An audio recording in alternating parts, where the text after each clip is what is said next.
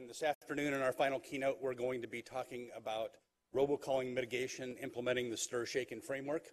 I'm sure I don't have to tell anybody in this room about the issue of robocalling, mostly related to caller ID spoofing that's been kind of a scourge for the last several years. According to the FCC, there's as many as 4 billion calls a month, 4 billion robocalls a month. It's the number one complaint that they receive, representing roughly 60% of all complaints. Obviously, the efforts to mitigate this problem have been going for a number of years now, including predecessor IETF RFCs to stir-shaken, legislative efforts, including the Truth in Caller ID Act, efforts by the FCC, industry efforts, etc. But we are finally getting close to implementing what appears to be a solution. We'll hear more from our panelists about that. Thanks much to both efforts in the IETF as well as industry associations like ADIS and SIP Forum, and of course the FCC's, I guess I should say encouragement at this point in time, although there is an NPRM out that may be more than encouragement if encouragement isn't successful. So we've got two panelists this afternoon. Chris Wendt with Comcast has been in this area for a long time. I'm going to let them introduce themselves a little bit more fully. And Scott Migaldi with T-Mobile. And Chris is going to start off with some slides, kind of giving a little bit of background on this. Scott's going to make some comments. Then the panelists and I are going to have a short conversation, and then we will open it up to Q&A to the audience. So without further ado, I'll bring Chris up here.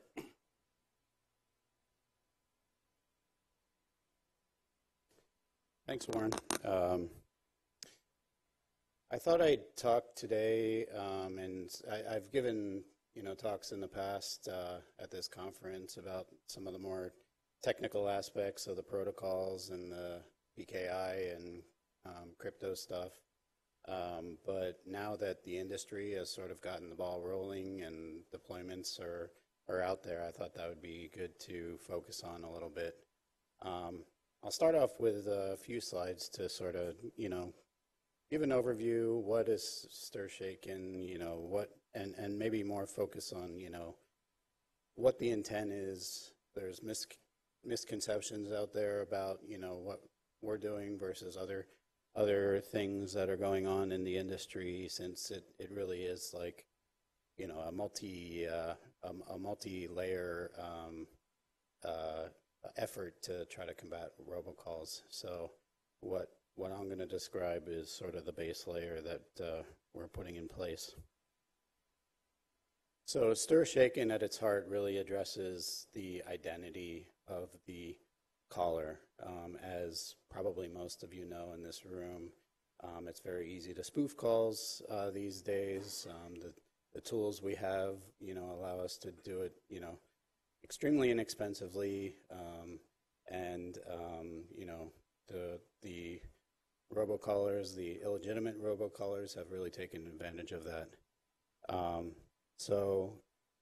as you probably also know, in the telephone network, there is no mechanism today to prove that the person using that telephone number has legitimate ownership of that telephone number. So that's really at the heart of what we're trying to solve in the telephone network, and sort of starting from ground zero and getting to the point where all calls have these indicators, is a huge effort, lots of people involved, and we're sort of, I don't know if we can say we're halfway through it. We've come pretty far so far, and there's a lot of folks that have started to implement it, but there's more things to do. The other aspect of it is, while there is a lot of technology involved and the deployment of it is mostly a technical thing, there's a lot of both policy and enforcement reasons why we want to do these things, obviously. And so when those things get involved, there's lawyers and legal enforcement and other things that obvious legislation, all those things, come together in one big thing. So that it has been sort of an interesting path to get here. But we wanted to make sure that the framework covered those things and that the policies were very clear and that the tools to do enforcement were also explicitly part of what we're deploying. So from a policy point of view, the most important thing is obviously the connection of the telephone number to a proper owner. And, in North America, in the North American numbering plan, there's, it's a regulated system. Folks that own telephone numbers, or I shouldn't say own telephone numbers, the folks that use telephone numbers are given that explicit right under regulatory rules. This actually helps us in some sense because, enforcement of those policies becomes sort of a direct relationship there. As opposed to other things that are sort of on the internet, like domain names and other things where it's a little freer. The telephone number, North American numbering plan is, there is some ability to tie those telephone numbers back to some authoritative person that, has some regulatory responsibilities for those telephone numbers. From an enforcement point of view, because we can tie those telephone numbers to responsible parties, if once we introduce this trusted relationship into the network, if someone has identified themselves as the owner of that telephone number and is doing bad things with that telephone number, it's very easy to trace that back to that responsible party and enforce when they're doing bad things. So that's sort of the other major part of that when a telephone call is signed and goes to the other side, somebody says, hey, this guy is trying to fraud me. Once we have a major percentage of telephone calls that are signed in the network, we have a direct traceback mechanism that leads back to the origination of that call.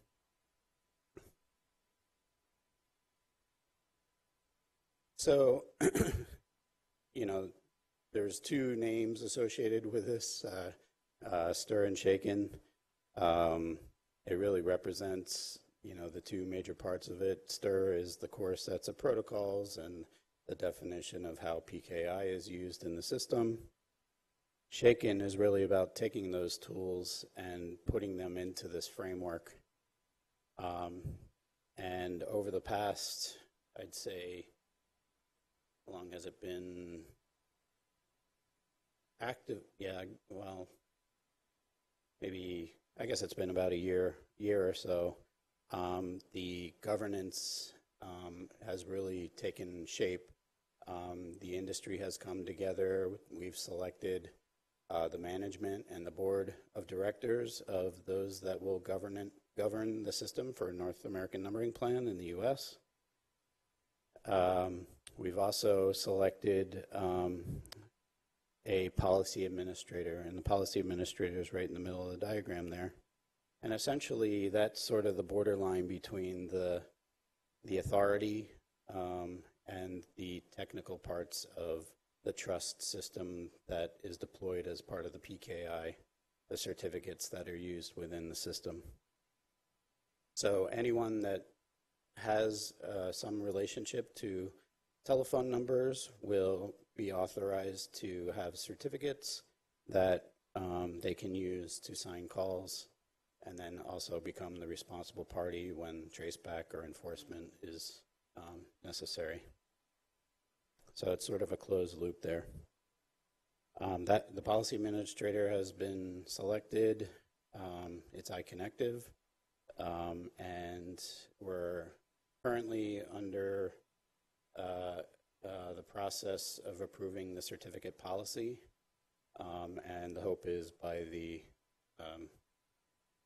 November, December timeframe, they'll be ready to start issuing tokens that will allow providers to get certificates.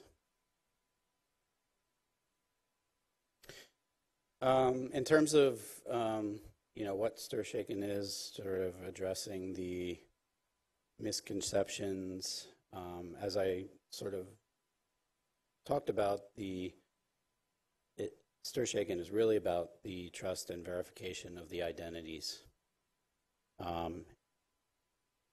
It definitely has nothing to do with determining whether that call is illegitimate or legitimate, and like basically, the intent of the call or the content of the call. It has nothing to do with media or anything like that. It's just signing the identity at origination and then having the ability to absolutely validate that identity when the call is terminated at the end provider or device. But the intent here is that when you can validate the identity, you can use that as a major tool in terms of identifying spam patterns and other things. So basically, as I mentioned, this is a multi-layer system. We're putting the trust layer at the base layer, and then applications can sit on top that do call analytics or other techniques that we might find that work in the system. But both of those things will work together. The hope is that, once you have trust in the system and you have a quick way of enforcing when people are doing bad things, the needs for those tools aren't as great, but I'm sure, we'll continue to have some level of tools, some level of call features that allow people to set their preferences on what types of calls they want to get, who they want to talk to, other things like that, but then, have some basis of trust that, when, family, friends, colleagues are calling, you know that it's them, you can pick up the telephone.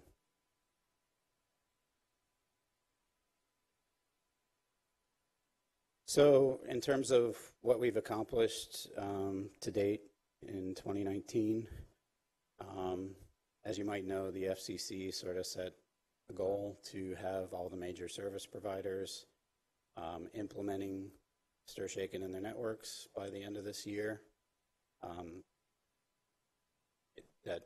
That pretty much has been done.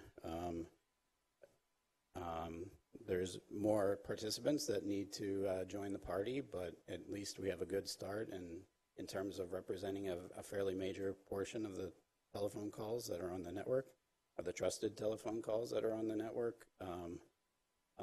We're well on our way. Like I said, the governance and policy administration are already in place. And we're already interoperating. There's been a bunch of press releases been put out.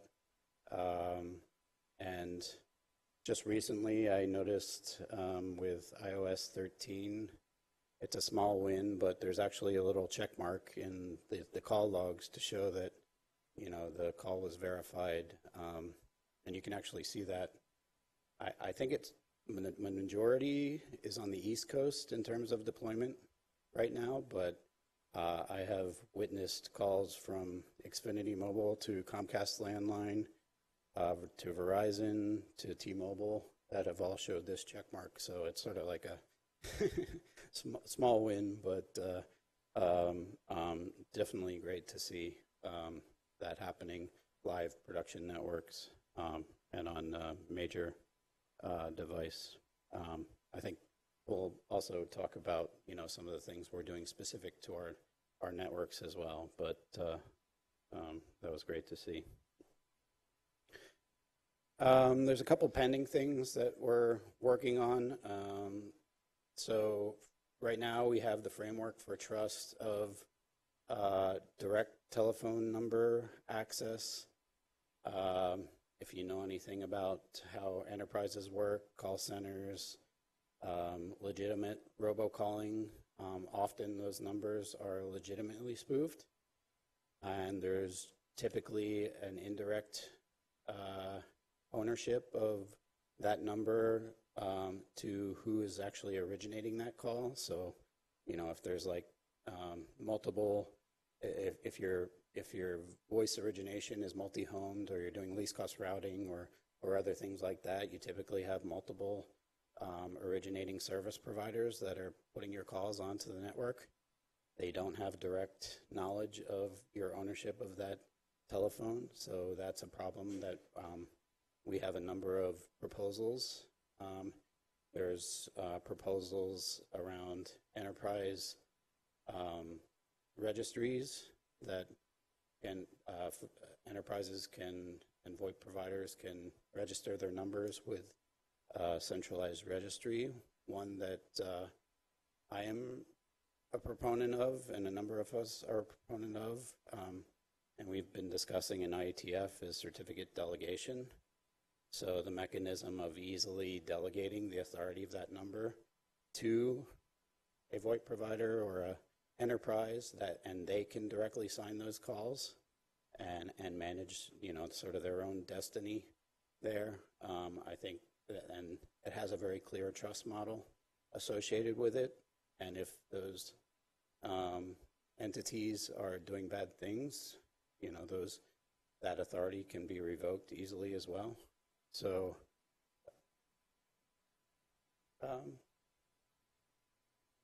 sure, go ahead.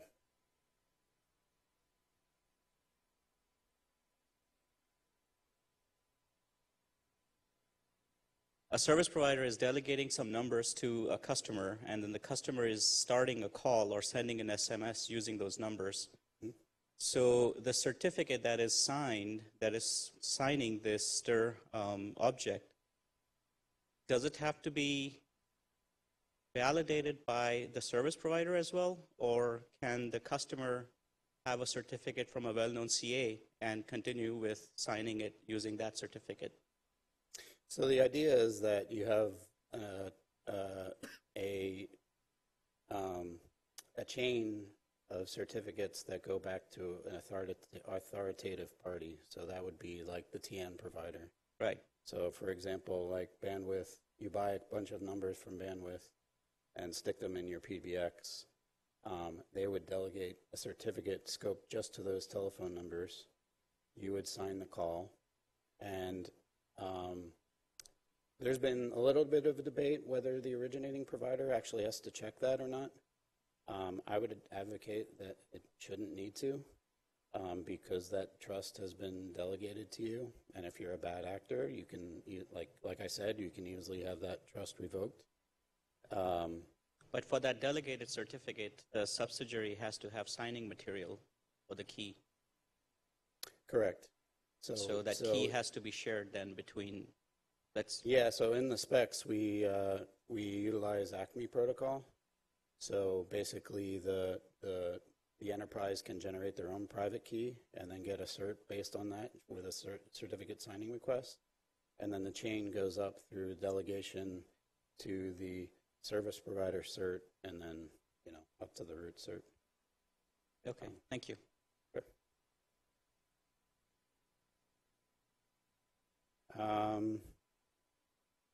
Yeah, so, it's very active discussion with opinions on many sides, but it is also something we need to make sure we close the loop on sooner rather than later. Another thing is, the issue of SS7 versus VoIP. STIR-SHAKEN is pretty much just a SIP protocol. It does not support SS7, so some mechanism of incentivizing IP to IP interconnection, obviously will help here. Hopefully the industry is sort of moving in that direction anyways, so, but that is still an issue. Another thing that's been widely discussed with many opinions on many sides is, a standard display framework. So, should the user have some consistent view when, either the call is trusted or there's, it's been identified as a potential spam call or things like that, so that consumers can be educated about that. We made some proposals about, mobile phone is obviously an easier device to handle because you have a nice graphical user display. For landline phones with analog caller ID displays, that can become a harder thing. We've proposed standardizing bracket v bracket as a prefix to the calling name, but there's other techniques that folks have been utilizing there. And the other thing, this is just a more forward-looking thing, is part of the activities of the governance authority is to continuously monitor what's going on. So if the bad actors do find any potential ways around the system or other things, that we quickly adapt to those things and move forward. So it really has been sort of a joint partnership. I'm one of the co-chairs of the Governance Authority Technical Committee. That our role is basically to make sure that there's a rapid communications channel between the folks monitoring what's going on and the standards community that are responsible for the specs that are implemented. So we hope to continue to do that, continue to make sure that these tools work as expected, and get to a point where we at least curb these things to reasonable levels, if not eliminate them to some extent. So that's my introduction, I guess, in transition to...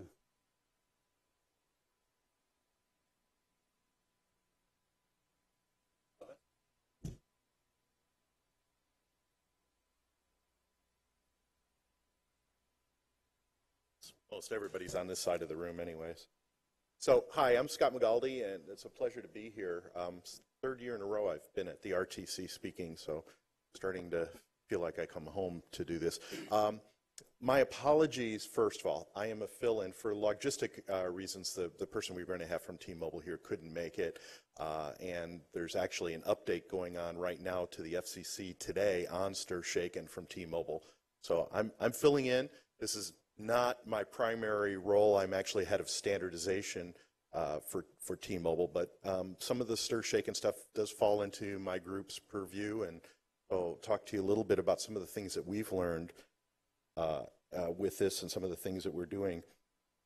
The reason this is important is because robocalls are annoying to people, and our company is very focused in on having a very good user experience. And being annoyed with calls that you don't want is distractive. It eats up your battery. You don't want people to sell you things or ask you to vote for certain people. And it's a problem that we see that's growing within the United States. And globally, it's not too much of a problem. It is kind of uniquely an American problem. So it is not surprising that the solutions for this are coming primarily here in the USA. There's been a lot of work going on, as Warren mentioned. There's been legislative work, regulatory work, and some technology work that's been going on with this. Prior to Stir Shaken, T-Mobile started doing some scam identification and blocking to help users select to not have their calls. But with this technology, we really have a much better focus on the ability to characterize traffic and then to have a trust component to it. Prior to Stir Shaken, just the call ID and blocking, we had blocked over 1 billion robocalls, junk calls that were coming in. So that's an enormous amount of traffic. So you can imagine the amount of traffic this is adding into everybody's network. And I think Chris mentioned it was about a year ago, Stir Shaken. Yeah, it was about a year ago. The FCC has asked that the operators get this moving in 2019, much to the annoyance of some operators. T-Mobile started a year ago turning this on.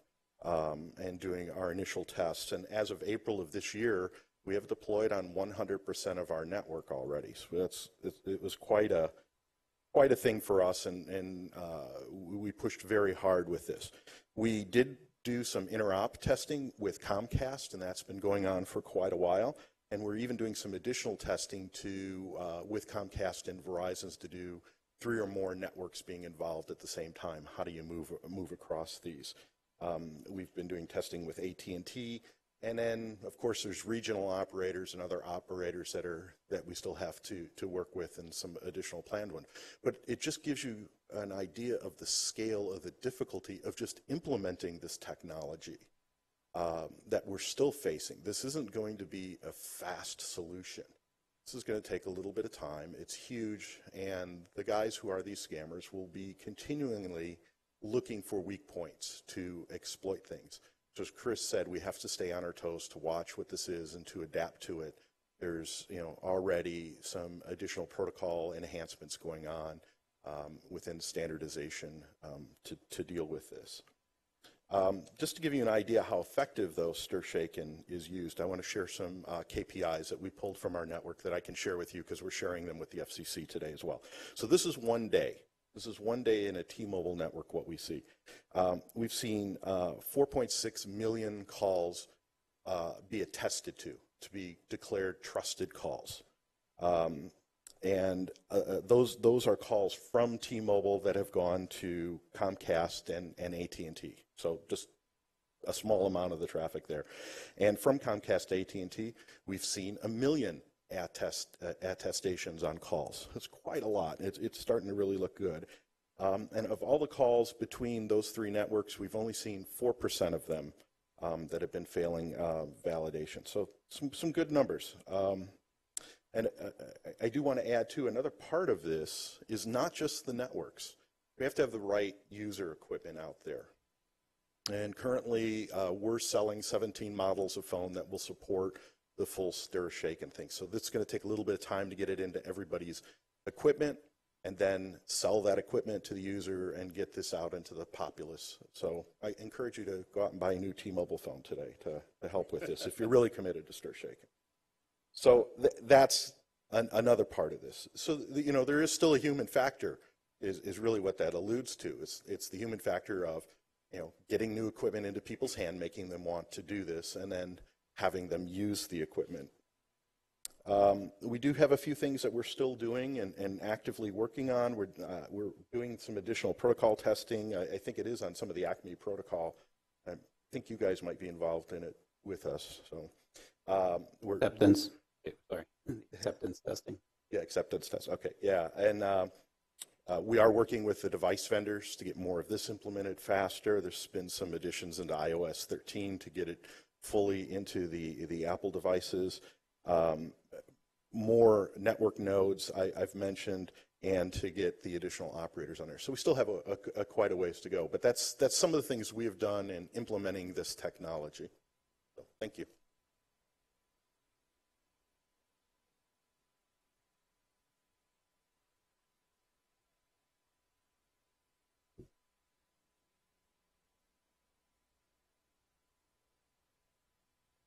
So both of you touched on some of the topics that I wanted to maybe drill down into just a little bit more, and then we'll open it up for audience Q&A.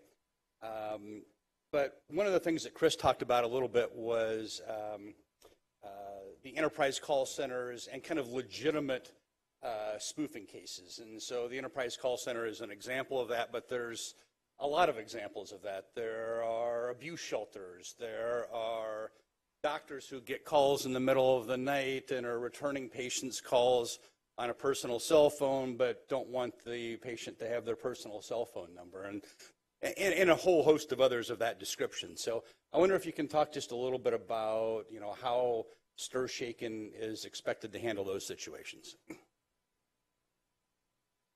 Yeah, so I mentioned some of the proposals on the table. In some sense, like at Comcast, we deal with this problem where,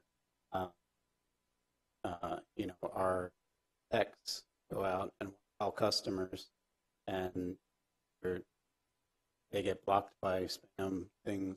We want some, or we get them. Yeah. Hello? Okay. Sorry. We want to tackle, making sure that when there's a legitimate call from legitimate source and they're representing themselves correctly, that call gets sent through.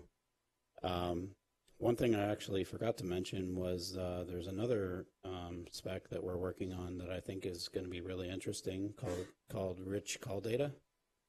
And this is, for enterprises that want to go beyond just, the typical calling name. Also want to deliver potentially, logos and other, it could be any information really that can be signed and validated. And, there's still thoughts around, policies on how those things get applied. Obviously, you don't want people sending logos that, people don't, maybe inappropriate or something like that. But we believe there's a lot of great opportunity so that, whether it's a tech calling or whether it's, Home Depot is trying to deliver, a box to you or whatever else, that just gives more indication of who it is that's calling, and you can more easily make a determination whether you want to pick up the call or not. Add anything to that? Okay, cool. So another thing that we talked about a little bit, but I'd like to maybe get a little bit more insight in that is that, so Stir Shaken is, Scott mentioned that in the T-Mobile network anyway, this was 100% implemented. There's a fair amount of testing going on between at least some of the carriers and so on. At least in my case, I don't think I'm seeing a great decrease in robocalls, however. So there's maybe a little bit of a dichotomy there, and I think some of that probably has to do with some of the platform challenges that we talked about and you touched upon a little bit. The fact that the network operators can authenticate these calls doesn't necessarily mean that a consumer is seeing that quite yet. So what do you think needs to happen before there's some effect to the people out here in the audience in terms of platform challenges, handsets, devices, et cetera?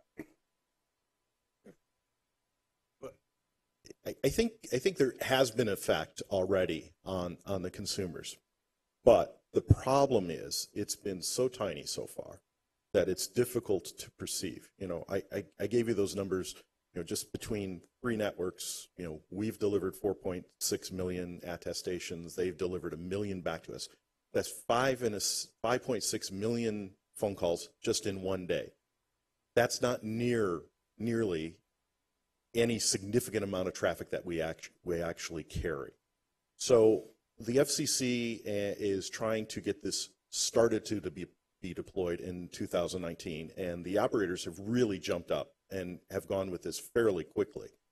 But there's still a significant way to go before I think most people will see or perceive a significant change to the calls that you have coming in that are wrong. So there's other aspects that you can take to mitigate some of the robocalling things, and those are still available. But Stir Shaken is starting to make it's a big dent into this.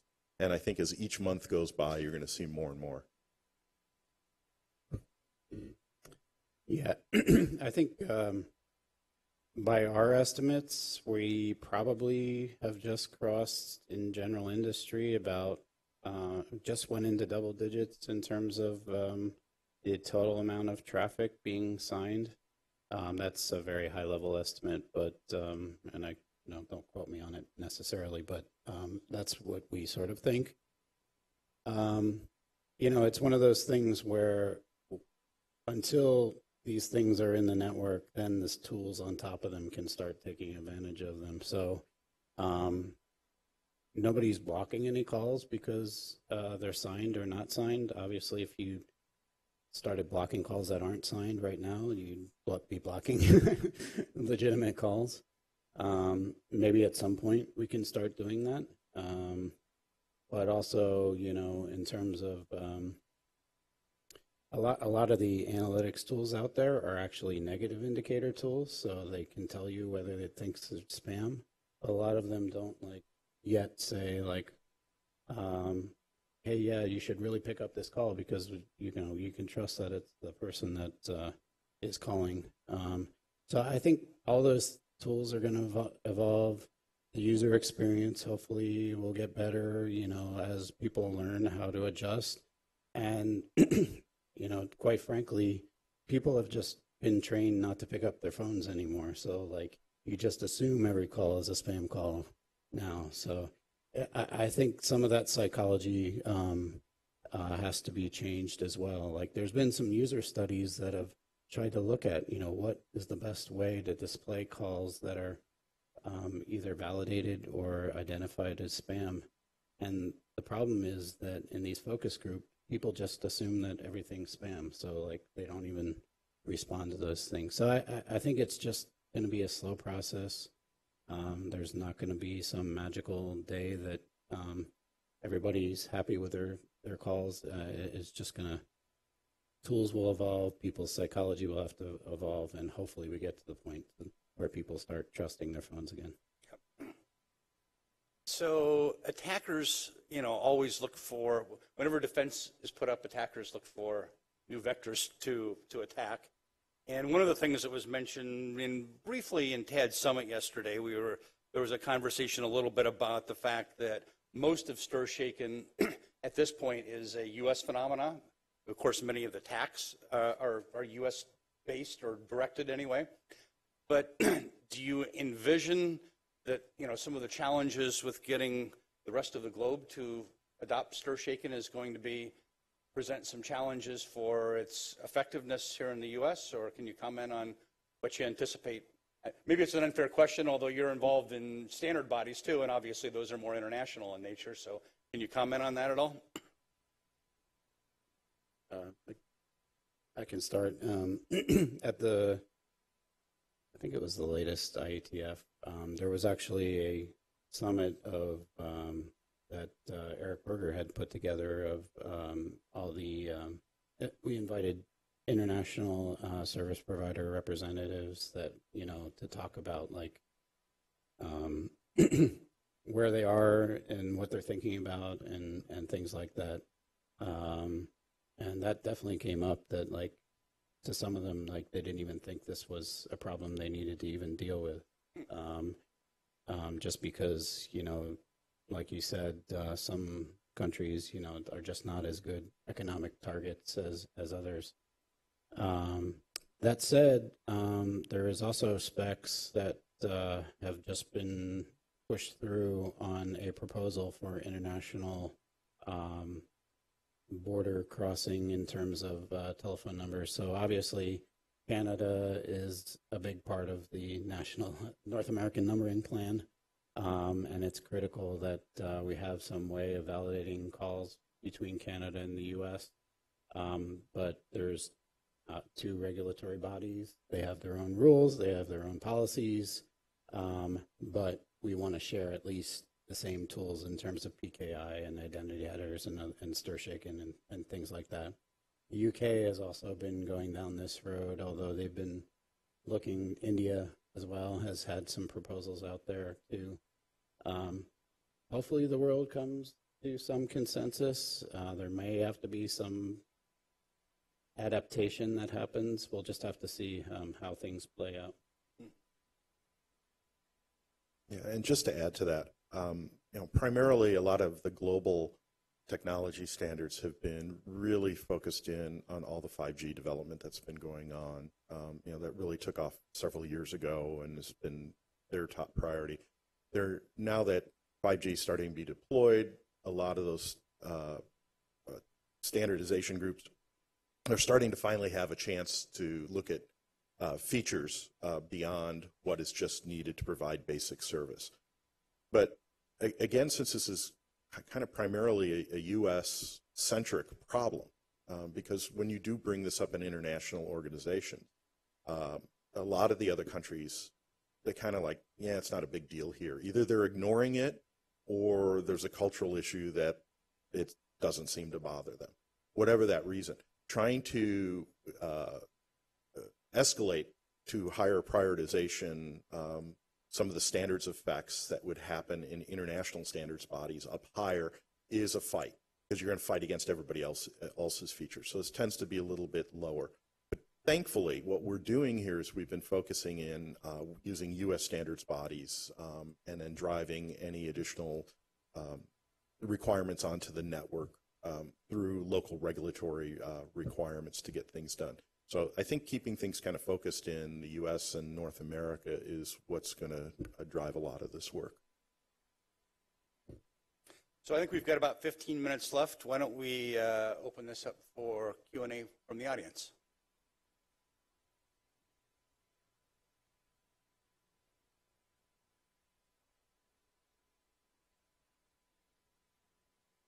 Could you use the mic just because we're...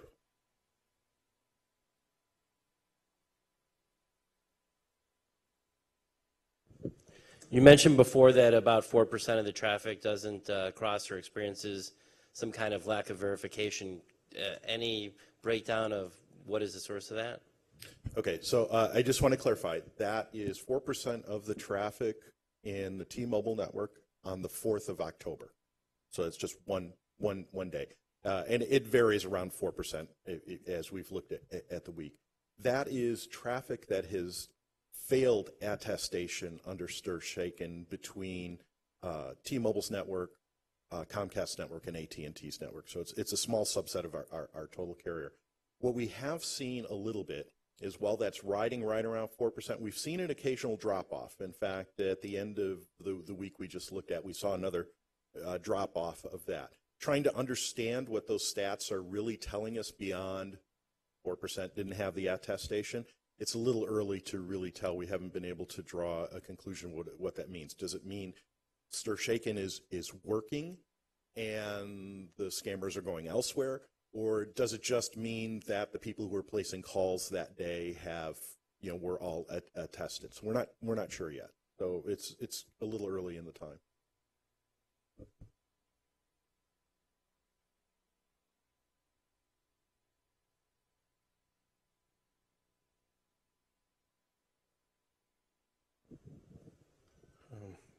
So I look at this as a security problem, right? How much functionality and how much security and how much do you want to shut the door? So one question is, there's a lot of times, even in this conference, you meet people, you exchange phone numbers, but you're not in their call list or contact list, and you might not even be in America. You might be from another country. You try to call them. How does STIR/SHAKEN work in that scenario? Because this external number. Is it flagged as a robocall? And sometimes there's legitimate cold calling going on in several places. So if we are going to shut the door on all that, then in a way scammers are winning because we are giving up a certain amount of functionality that was useful.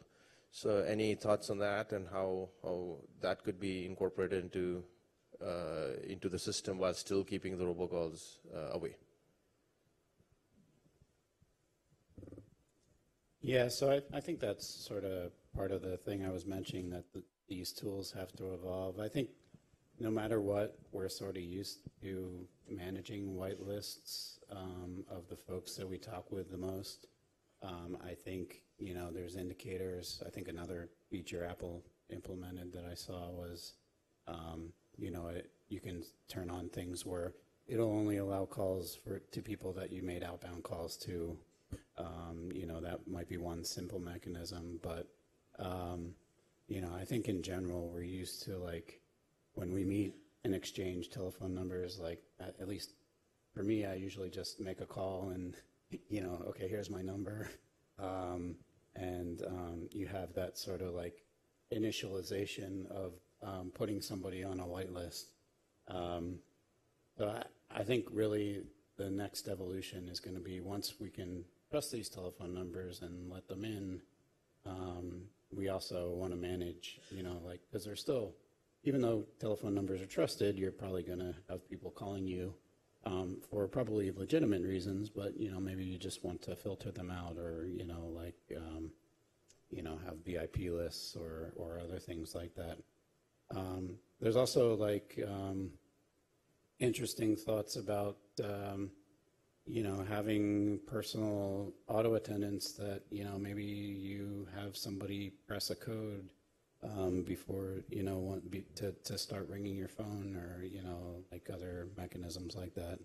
And there's probably a lot more innovative ways of thinking about the problem on smartphones and other things that can allow these calls. So I think that's where we're going to have lots of cool ways of managing your communications on public telephone networks. I just want to add to that, because I had alluded to this in my talk, is that there's still a human factors aspect to this, because as we start to deploy this, there's still going to be people outside of the stir-shaken community, which I think is what your question is. And as someone who spends about half of his life outside of the U.S., I often get phone calls that would be in my whitelist that do not appear as though they're a whitelisted phone number, because when they come over, all of a sudden they'll append the country code to it, or an extra routing code or something, and it looks like a very strange number. And I have to kind of look at that and then do a human interaction decode of, oh yes, that's my wife calling, I better answer that one. So there is still going to be some initial rough spots that have to be worked out, and eventually we have to come up with a real global solution that uses some sort of certificate and trust that goes along with this. And there are additional things outside of just stir-shaken that have to be added to that to make sure that the network that it's originating from is trusted as well. And there is some work happening in that area. Does that help? It does help. I just want to put this in context. One example is, this is a university and students here. And it happened to me, actually, a couple things, both ways. One was I got a call from Google to interview, and then they sent an email to set up the interview, and that went to spam, right? And I never replied. And the guy called me while I was in a bar to interview me. I didn't get the job. But I wasn't going to. I had already gotten a job at Qualcomm. But another one was Vijay himself was in Canada once, and he was trying to do Google Voice Call with me when it was really new. And I think I got like 5 missed calls in 1 minute. And I was like, wow, what happened? Whose bill did I not pay now? So there is that, exactly that. And I spent half my time outside the United States. So that's exactly where I was coming from, is how is that going to work out? And eventually, as the system learns, I guess it'll probably have everybody in the system, so it'll go down. That was the premise of it. Yeah, I think there are still some warts that have to be addressed. This is looking primarily at North American type calls. When we look outside of North America, there are indeed other issues, and yeah, like the spam email is exactly the type of thing that we're coming from. Thankfully, tends to be the people who travel internationally become aware of these, and again, the human interaction adjusts to fit them. But I think eventually it'll get solved, and it'll happen through standardization, some security So real quick, though, I think maybe you're confusing this with a more sophisticated version of caller ID. So the fact that, for example, you got my business card, or I got your business card at this conference, and we didn't know each other before, and maybe I tried to call you tomorrow, and I'm not in your address book. So stir-shaken would not attempt to flag that call because it is a legitimate call. You don't know that it is. And so I think Chris kind of alluded to this in his presentation, where he was talking about that it gives no it has no knowledge of intent. It doesn't know what I'm intending to do or why I'm. So I guess I think you need to kind of differentiate between the fact that the person's not in your address book and it's a robocall or a spoofed call. So those are kind of two different things. Well, and I think part of the rich call data stuff that I mentioned is that we can also sign intents and other things that you can express and make that part of it. I think also, the social contract that we all have with each other and how we communicate with each other will evolve as well, and people will get used to techniques of and there's like multimodal communication. So is text messaging going to get involved? Is there, other things that may evolve as well? But having a telephone number that people can sort of anonymously call you is something that we need as a society, right? So we just need to figure out what those social norms, social contracts are and implement. We were talking about this topic a year or two ago at this conference, and Dean Bubley was mentioning that he wished there was an application where when he gets a call from somebody that he doesn't know, the application would say, "We'll connect your call. It's going to cost $3 a minute." Yeah. And then after a minute or two, Dean could say, "Oh, this is a valuable call. I'm not going to charge you $3 a minute anymore." Or, "This is not a valuable call. Keep talking. I'll just keep billing you." So, Carol?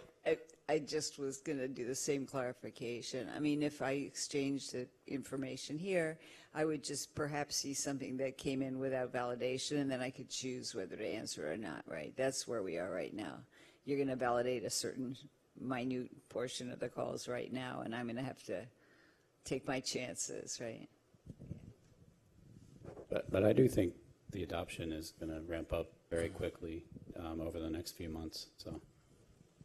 Yeah, and there's another part to this too, is that if you start seeing in your network a significant amount of call originations coming from a single number going out to a lot of areas, you start to map that, and that helps you to be able to flag, that this might be a robocall originator, and if they don't already have a trust relationship with you, you might want to shut down that access to your network. So there's some other things that. We have a messenger app which has several million users, and we assign a free phone number to every user. Means we have several million phone numbers from bandwidth. And I would like to get your suggestion. How do we support the store and the sharing protocol in our messenger app? It's a free number. We assign the user for free, and there are a lot of usages in our in the apps. Yeah, like I mentioned before, those things are being debated right now, but one of the techniques would hopefully be, at least what I'm advocating for is that the TN provider would be responsible for providing you the mechanism that allows you to have that telephone number validated. But you also have the responsibility that, you're doing good things with those numbers and not doing illegitimate things, otherwise bandwidth could shut you down for that. So, that's sort of the policy that's been talked about. The exact technical mechanisms are still being decided, and there might be multiple mechanisms available as well. So you mean the current the technical specification has not been implemented yet? Yeah, this indirect ownership thing, which is exactly what you're doing. Is still being discussed. Okay. Yep. There's a lot of policy implications and other things, and we want to make sure it's done correctly and the trust chain is maintained. So when this gets all rolled out and everybody's implemented it, which I realize will take some time, if I understand this correctly, you'll still get the call and the user has to decide based on the check mark whether to answer it or not, right? It's not going to automatically shut the call off because you don't have a check mark, correct? Correct, yeah. So nobody, I believe, is blocking any calls yet. I think the FCC has given us permission to, or recommended that we block calls. So we actually do have active programs that if the telephone number being used is not assigned or allocated number, we can block those calls because obviously they're not destined to anything legitimate. They're not coming from anything legitimate anyways. And that's like cut the number of calls by millions. I don't know the exact numbers, but it is in the millions per day. So there isn't anything like, for example, no more Robo cannot add any more value to what the standards you're proposing, right? No, that's what I was going to say. Then you can have, like I mentioned before, you can have the tools on top. So you can have the call feature that says your preference for what calls you want to receive and which calls you want to block, or which calls you want to send a voicemail, or which calls you want to go through an IVR that validates that they're like a real human being instead of a robot or something like that. So those are the things that are going to come on top of this framework, so that you'll have the validation part and also like the personal preference on what calls you actually want to receive. Okay, thank you.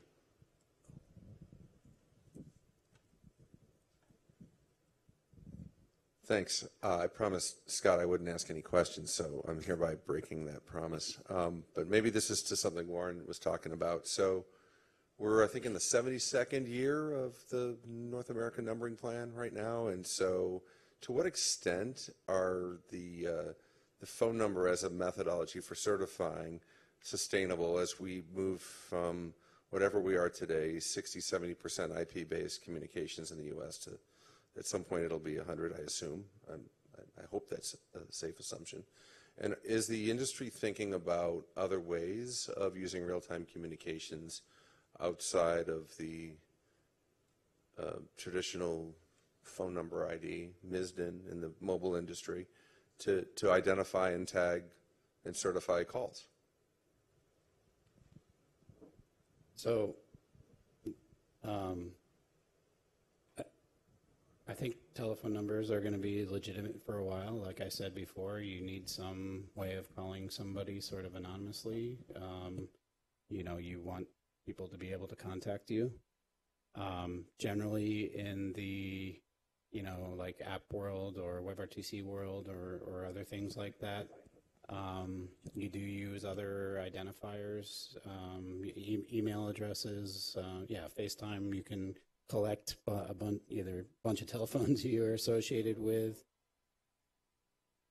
Well, they use the telephone number as an identifier that associates with you, but it's not routed over the telephone network. I think there's a place for both of those things. I think part of the reason there's sort of the regulated telephone world and things that are associated with that and all the things that come with it, 911 and all those great services. But then there's like your private communication networks. And to a great extent, like what we've done and I think others have done is merge those worlds. So you can have experiences that are in private real-time communications networks as well as receiving calls from telephone networks as well as, doing other things. So I think these ecosystems are going to be around for a while. I think telephone number as an identifier, it's just really convenient to have like a 10-digit number that's associated with you. That's a unique identifier. That's not your social security number. Obviously, you don't want to give that out. It's just something that, to be frank, I was sort of in your camp before that, like, why do we need these telephones? I can use my email address. Yeah. No, I was sort of in that camp. It became a fashionable question probably 15 years ago when but then Skype started coming out. But so far it appears as though the death of the phone number has been greatly exaggerated. Exactly. Yeah, go. Just to add a little bit to that, because in the mobile world we're really using IMSI, as the identifier, and it's more of the routable type number, and the 10-digit North American numbering plan is just an add-on because it makes us feel warm and fuzzy because we're used to 10 digits.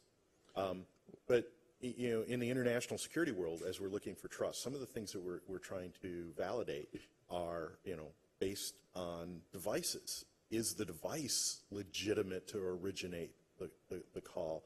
So there have even been discussions of, should we be looking at the equipment identifiers, or in places where there's not equipment identifiers, to add some sort of validated equipment identifiers. Yeah. So yeah, I mean, in the mobile world, we'd be talking about IMEI. With the discussions of dual SIMs and dual identities, do we need dual IMEI has been a question that has been asked even now. So there's been a lot of different areas coming to the task. So on that note, we're 60 seconds over time, and we've got other sessions to go to. So I'm going to cut this off. But, let me get my last question in here. And no, I'm sorry. We're going to cut it off. We can talk to these guys afterwards because we got somebody else who's due up here. Sorry. So thanks very much to both Scott and Chris, and CAD Summit continues momentarily in this room. Thanks.